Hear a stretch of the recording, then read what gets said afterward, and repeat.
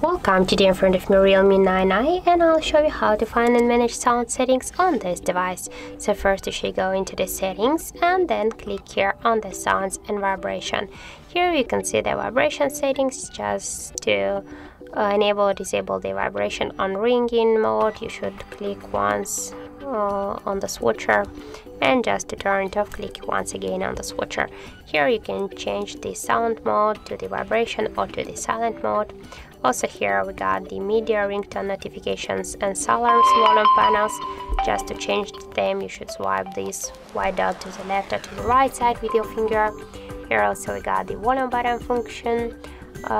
So you can change the media volume to the ringtone volume, and by this way, by press to the up or to the down volume button, you can also change the media or the ringtone volume.